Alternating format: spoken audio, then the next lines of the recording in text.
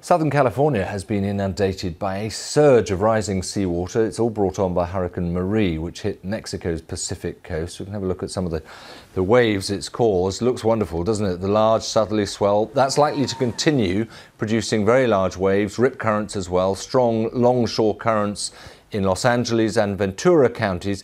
Now, actually dozens of people have had to be rescued along the coast, nearly 200 being pulled from the water in Los Angeles and the Orange counties on Wednesday.